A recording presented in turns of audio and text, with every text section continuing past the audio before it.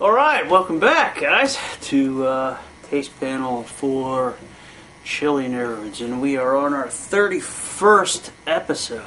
Okay, and today I am bringing you another sauce, and again, it's Lancaster Brewing Company. Alright, so this was given to me by our old buddy Jay that we know about from past episodes. We've had their Creeping Dog and Ghost Dog, and now he's giving us a sauce aptly titled No Use for a Name Hot Sauce. So, alright, there it is. No use for a name. Alright, so it is appropriate to take some hot sauce down tonight as we're experiencing a virtual winter wonderland outside there, as they are calling for 18 to 24 inches. Alright, so for those of you in more Arctic climates, that may be nothing at all. But around here, that's pretty terrible. So, I'm not looking forward to that, but I certainly am looking forward to partaking in this hot sauce. Okay. So, again, this is a sauce I picked up at Lancaster Brewing Company in the Walnut Street Grill. And that's located on the corner of Plum and Walnut in the city of Lancaster, PA. So, yeah, so every time I get down there, I run into a treasure trove of chili delights. So, so Jay made this one, and what's in this guy here is he has some of those. If you remember the Ghost Dog, they had some smoked dried jolokia peppers on hand. So he did incorporate some of those leftover ones into his sauce. So we have some of those in here. We have some Scotch bonnets in here. We also have some jalapeno peppers in here. We have some garlic and some minced onion, as well as some tomato paste and vinegar, and I'm sure there's a host of other spices in here that I don't know of. So, yeah, let's take a look then at No Use for a Name hot sauce. Alright, so again, I have this little container here. Usually means a mess, but there we go. As you can see, No Use for a Name is extremely thick and chunky. Alright, so this is not going to coat my spoon in any sort of uniform manner. So, hey, we're going to take it the best we can. Okay?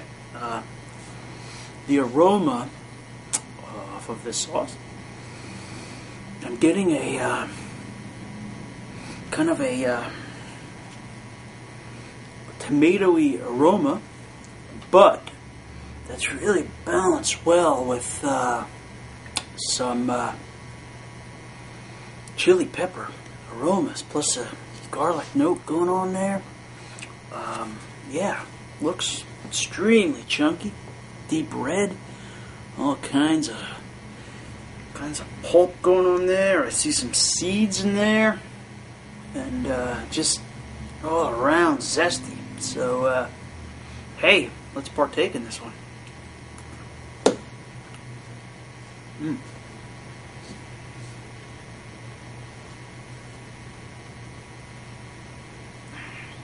Oh, man. Wow. Alright. We have a really firm body there. Lots of pulp going on.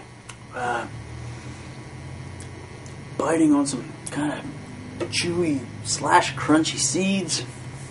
Gives a good, nice texture in my mouth. Right up front, you get a really sweet kind of tomatoey flavor from the tomato paste, no doubt. That's really coming forth as a nice sweetness. Riding in the background you're getting some of that smoky, dry jalapeño taste that we tasted in the Ghost Dog sauce, which was much thinner. Maybe just a hint of those Worcestershire flavors that were very dominant in the Ghost Dog. This one, however, though, wow, I'm getting a nice heat in my mouth. My lips are just kind of going off, actually. Full burn pattern. Back of my tongue. Up in the roof of my mouth, coming back behind my teeth. Kind of grabbing my whole tongue, actually. Front, I'm feeling it. So, wow. If I want to say something for this sauce, it has a beautiful balance. I'm getting like when I first put it in my mouth, that nice sweet tomato tastes, and then just in the right proportion, that bit of smokiness just lingering in the back. And I'm getting some, and then you're getting a nice hob taste too coming in there with a good heat. Nothing too intense, but definitely enough to ignite your mouth. And wow, just a virtual playing field of flavor. Got some garlic in there and onion, and wow, what a really nicely balanced sauce with that hit of beautiful smokiness going on in my mouth.